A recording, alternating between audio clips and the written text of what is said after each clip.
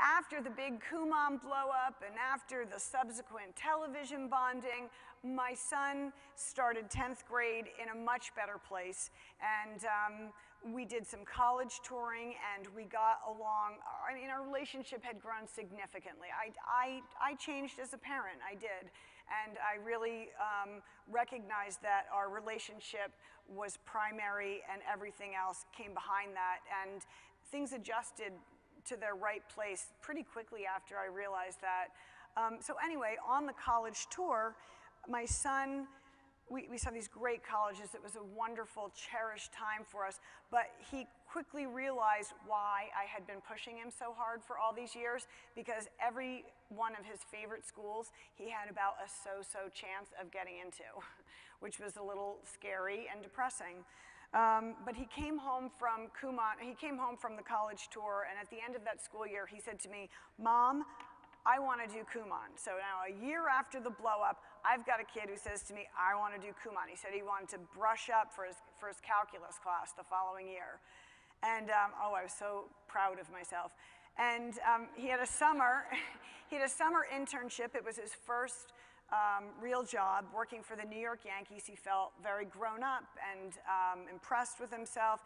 And we went back to the Kumon Center and we saw Jennifer, the lovely center owner, and she welcomed him with open arms and she treated him like a mature kid that he wanted to be treated like, even though, I don't know if you can see, he's sitting on those cute little itty-bitty chairs that in the shop. But, you know, she accommodated him in the sense that, you know, he couldn't make the schedule, and so she would meet him before he had to go to work, and she would give him the worksheets, and she would answer a few of his questions, and he would take his worksheets and put them in his Kumon pouch, and I would sit out front feeling so good about myself that I had, you know, gotten this kid to this place, and then I would drive him to the train station where he would get on the train with all the commuters, the grown-ups, and his little Kumon pouch, and and he would go to his job at the Yankees. And every day I would pick him up from the train station at the end of the day and I would say, you know, how is work? And he'd say, great. And I'd go, how is Kumon? And he'd go, oh, it's great, Mom, it's going really well. And I'd go, where are the worksheets? And he would always say the same thing. He'd go, oh, they're in my desk at the office, I'll bring them home tomorrow. And I was like, okay.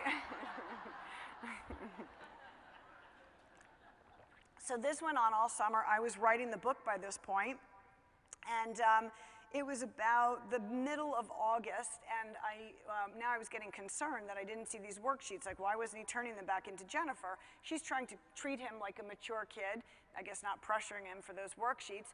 And every day I was becoming more concerned, and on the final day, I picked him up from the train station, and I said, you know, where are the worksheets? And he goes, oh, I left them at the office again.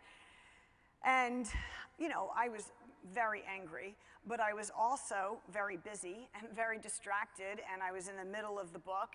And so I went home and I forgot about it for a little while, and I worked on the book, and, you know, kids depend on you being distracted, teenagers anyway. And so he took that opportunity to go out with his friends, and he went out, and it was a few hours later, and I got that funny, like, nagging sensation, like there was a lie, and I didn't know exactly what it was, but I knew there was a lie around. And so I called him, and I said, Ethan, come home now. And he was with his friends, and I must have had that, you know, mom's on the warpath sound in my voice, because he came home right away. And I still remember his face when he opened up the door, and it was somewhere in between, like, self-righteous indignation, like, you know, how dare you make me come home after all the Kumon I did all summer, and, you know, I'm in big trouble right now. And I looked at him and I said, Ethan, I said, where are your worksheets? And he goes, they're in the office, they're in my desk at work. And I said, Ethan, I want to see the worksheets now.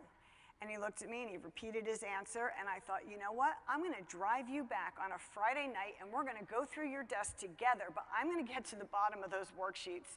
But before I did that, I said, first I'm going to go search your room. And I ran upstairs. This is not one of my finer moments as a mother.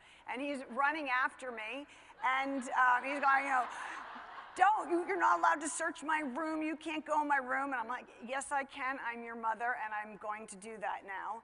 And it took all of about 30 seconds for me to find the worksheets in a backpack, stuffed in a backpack, undone. The whole summer's worth of worksheets that I'd been driving him back and forth for, I'm feeling so proud of, were stuffed in, it was all a ruse, okay? And I was furious. So I was so furious that apparently I came up with a punishment that was worse than anyone has ever heard of, according to my son, in their entire lives. I said, first of all, I took away his phone, I took away his computer, and I said that he had to sit next to me for 3 weeks. There were 3 weeks until school started. I had to write the book. I knew there was no way I could focus on the book if a piece of my mind was worried about whether he was lying to me. And the only way I could be sure he wasn't lying to me was to have him sit right next to me. And I said, you're going to finish those Kumon worksheets, and when you're done, we're going to go back and we're going to get more. And, and it took about 3 days into this punishment for Ethan to start seeming like he was liking sitting next to me. You know, I didn't realize what I'd done, but I had created this void. You know, there was no friends, there was no technology, there was just me and Kumon. And it took, you know, and at the end of every day, we would eat dinner together, and then we would watch a couple episodes of a funny TV show, and 3 days in, like, he actually started to seem like he was liking hanging out with me. And, and you know, when we look back on that summer, it was actually, you know, it was a sweet time. And I think even he would tell you that it was a sweet time. You know, so what I came to realize, first of all, I have no doubt that Ethan had good intentions when he asked me at the beginning of that summer to go back and do Kumon. And I also, you know, by that point he valued my opinion and I valued Kumon. So we were there. But he was also a kid and he was also immature and didn't realize the full implications, and he probably got into the lie and it was a little beyond his control by that point.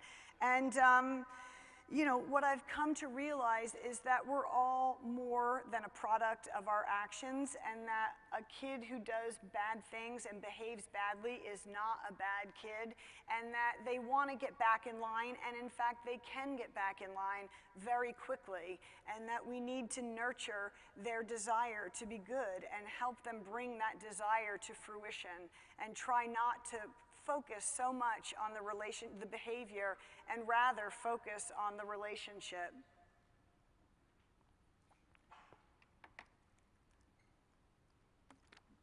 So that's Ethan today, or, you know, a couple months ago. Thank you. So Ethan finished doing Kumon that